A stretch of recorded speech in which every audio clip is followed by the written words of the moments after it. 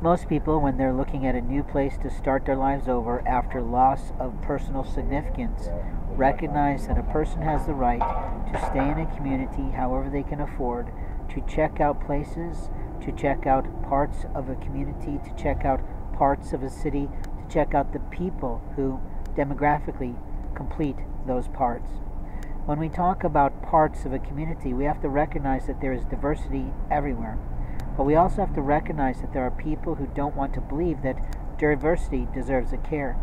There are people that will constantly harass and harangue a homeless person. There are people that will constantly abuse their own rights by pretending that they have rights to someone's electronics, someone's cell phone, someone's telephone, someone's computer, someone's property bags, someone's, life documents.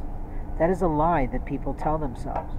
The lie that people tell themselves is, I'm in control of all I can see, and that's not true. The truth is that you are in control of only you.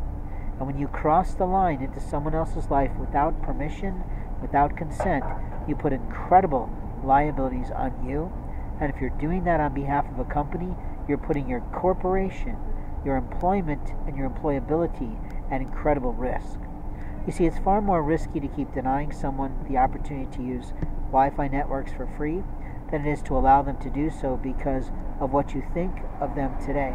Because who they could be tomorrow could be a corporate conglomerate that eats your entire fucking company for lunch. They could also be people that really appreciate you and regard you and teaches you something new to save you in a crunch. You see, you never know who people are if you don't know their life stories. And if you're not patient enough or personal enough to really talk to them and get to know them over the course of many interactions that are positive and with the intent to be positive, then you're just a monster in disguise. Monsters like control. Monsters abuse people. Monsters harm people. Monsters think, I'm in control of this situation and I'm going to win something. Well, I'm going to ask you, what are you planning on winning? What are you winning by cutting my beard in the night? What are you motherfuckers winning by getting someone sexually assaulted in the night with your audio technologies and your ill will and your treacherous and treasonous, basically torture tactics? What are you winning by violating federal law, thinking you're in control of someone's documents at all? What are you winning with your lies? What are you thinking in your sides? Because someone could turn around and do it all to you.